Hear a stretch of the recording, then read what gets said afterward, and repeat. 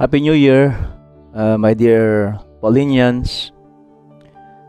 So, ngayon, kailangan natin tapusin ng 7, 8, 9, and 10 commandment kung kaya natin. Kaya ngayon ay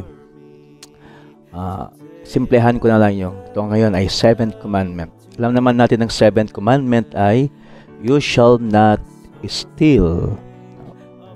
So, tignan natin yung mga yung mga biblical references na connected dyan sa thou shall not steal, you shall not steal.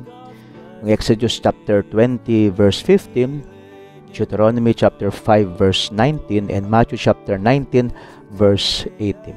Tignan po natin.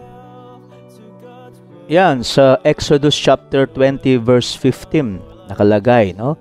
You shall not steal, wag kang magnakaw. And then sa Deuteronomy chapter 5 verse 19, bababasa po natin, neither shall you steal. So, pangalawang biblical passage, no? Ibig sabihin, hindi lang minsan, kundi pangalawa na wag kang magnakaw. Then, sa Matthew chapter 19 verse 18, yan, mababasa natin, he said to him, which, and Jesus said, you shall not kill, you shall not commit adultery, you shall not steal. So, binanggit ni Jesus ang wag kang magnakaw sa biblical passage na yan. Kaya anong ibig sabihin ng thou shall not steal? Okay? Ang ibig sabihin po ay itong 7th commandment na ito, forbid unjustly taking or keeping the goods of one's neighbor and wronging him in any way with respect to his goods. So yan ang ibig sabihin ng thou shall not steal, no? Kukunin mo, ikikip mo ang goods ng iba na hindi sa'yo, and wronging him in any way with respect to his goods. Sisirain mo, kukunin mo yung mga possessions, properties, goods, pagmamay-ari ng iba. So ito pong binibigay ng Catechism of the Catholic Church 2407 regarding sa wag kang magnakaw. Ito ay isang respect for persons and their goods. Ibig sabihin, may paggalang ka sa iba kung hindi mo sila ninanakawan. Hindi lang yung mga bagay, kundi yung tao mismo ang ginagalang mo. In economic matters, respect for human dignity, yung mga magnanakaw ay walang galang sa dignidad ng iba, requires the practice of the virtue of temperance. So wag natin yan, itong kwan natin yung 2408, no? Respect for the goods of others. Okay, so erase nyo yung 2407. The 7th commandment forbids theft, yung pagnanakaw. Ang ibig sabihin, that is usurping another's property, usurp, no?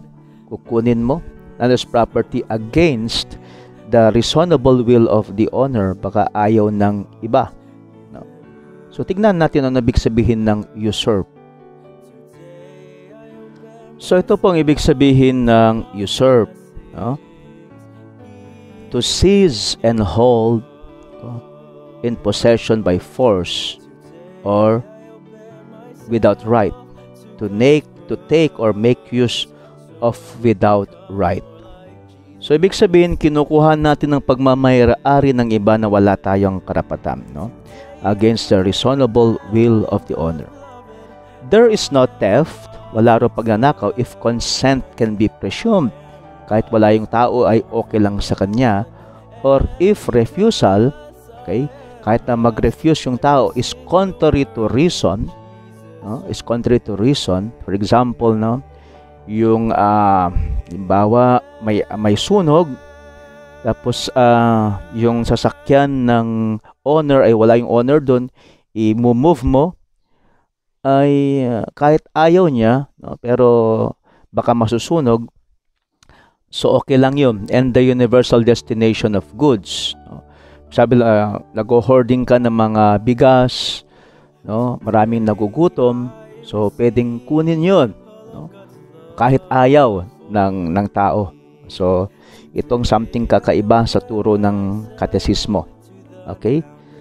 This is the case in obvious and urgent necessity. Talagang urgent na when the only way to provide for immediate essential needs, no, food, shelter, clothing, is to put at one's disposal and use the property of others. Okay? So, yun lang. In case of emergency, pwedeng kunin ang pagmamay-ari ng iba. No? Kasi sa universal destination of goods. So, yan ay based sa Gaudium et Spes, no? Sa number 69 sa article 1 na binasa ko. Yan ay magandang basahin yan para maunawaan natin na pwede pala natin kunin ang pagmamay-ari ng iba, no? Basta presumed yung consent, and then also kahit na mag-refuse siya, okay lang kasi for the sake of the universal of the goods at necessity. Pero wag naman yung kukunin yung pagmamay-ari ng iba kung hindi naman necessity. Alright? Kasi mga basic food, clothing, and shelter.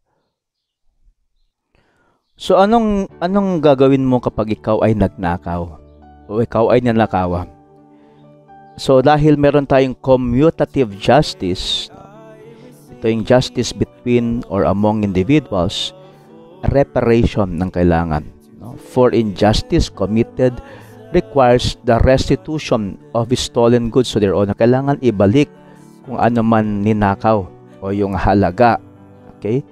So Jesus blesses Zacchaeus for his pledge.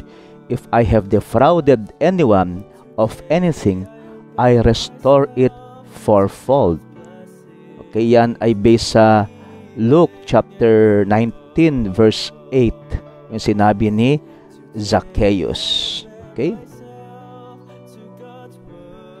Okay, those who directly or indirectly have taken possession of the goods of another are obliged to make restitution of them, or to return the equivalent in kind or in money if the goods have disappeared, as well as the profit or advantages their owner would have legitimately obtained from them.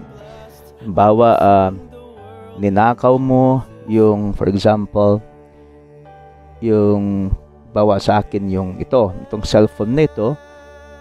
Dito ako nag-game, no? Ninakaw mo yung sasakyan. Hindi lang yung sasakyan, kundi rin yung income na nawala. Okay? Likewise, all who in some manner have taken part in a theft or have knowingly benefited from it, for example, those who ordered it, assisted in it, or received the stolen goods, are obliged to make restitution in proportion to their responsibility and to their share of what was stolen.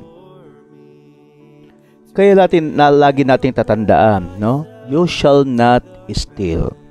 Neither thieves, nor the greedy, nor robbers will inherit the kingdom of God. Okay? The seventh commandment forbids theft. Theft is the usurpation of another's goods against the reasonable will of the owner.